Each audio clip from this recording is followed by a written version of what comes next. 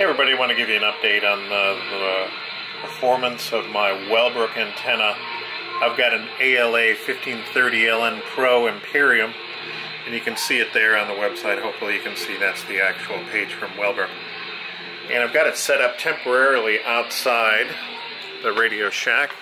I've got it sitting on a tripod. I've got it sitting up about 12 feet or so in the backyard, and what I want to do is give you a quick comparison of this versus this antenna over here, which I'm sure you can barely see because it's very thin. It is a EF-SWL, which I've got running north to south along the back of the property.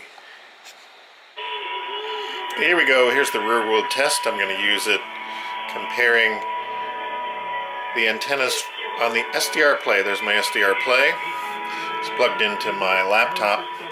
I'm tuned in at the moment to a station broadcasting out of Thailand. This is broadcasting out of Undon Thani. This is the Voice of America, and the broadcast is in Korean.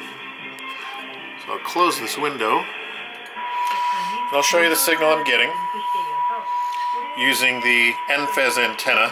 This is SDR-Console. Again, you can see I'm tuned into 9.7 megahertz.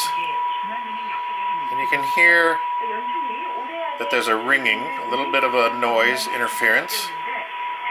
Okay, so I'm switched over, and you can hear that the interference is a lot more noticeable.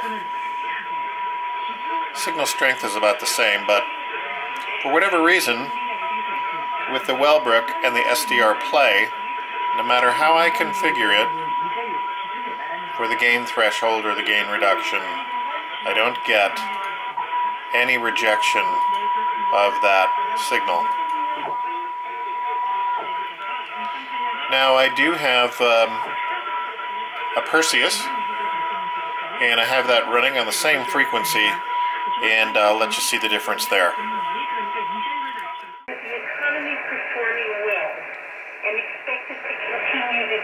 Okay, there you go. There's the same broadcast on the Perseus. I'm now on the EF-SWL antenna, and I'll switch it over to the Wellbrook, and you can hear the difference. Again, you don't hear that interference. And there you go. You can hear it now. This is the Wellbrook.